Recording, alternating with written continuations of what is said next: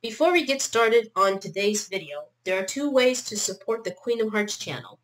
The first one is to subscribe, and the other is to donate to my Cash App. If this is your first time hearing about Cash App, and if you want to install it for yourself, then I will leave you two links. If you're using Android, then click the link that has the number 1 on it. If you're using an Apple device, then click the link that contains the number 2 on it. Also, if you're wondering about this icon, this will lead you to my blog site known as Queen of Hearts. It gives you some information and details that you may not have ever heard or seen of. Last but certainly not least, my hashtag name will be $Betty Boop 702. I repeat, that's $Betty Boop 702. And now, back to our regularly scheduled program.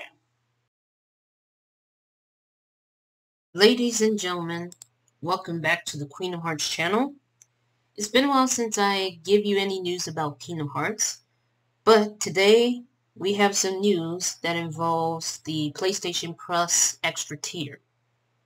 Sony has revealed its lineup of November 2022 PlayStation Plus games, and the Kingdom Hearts franchise is included specifically.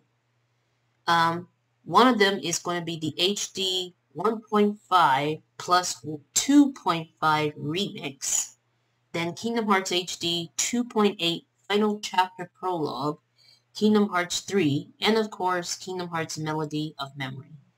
Users of the service who didn't digitally own the games will need to at least be subscribed to the extra tier for them to be playable.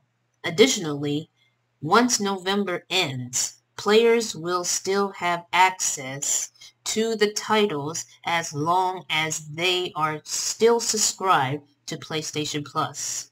Access will begin on November 15th, 2022.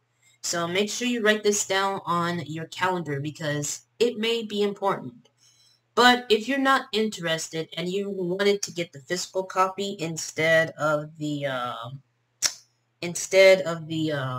getting it digitally, then you might as well have to order it online, which could be either on Amazon or probably any store that actually has the games for your PS4 or other systems that you're using to play this game.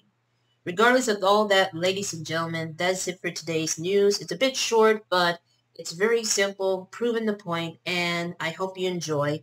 Leave a like and subscribe, turn on these notifications so you won't miss a single upload, and I'll see you all in the next video. And remember to always stay safe, stay healthy, be kind to others, and more importantly, have a wonderful, wonderful day.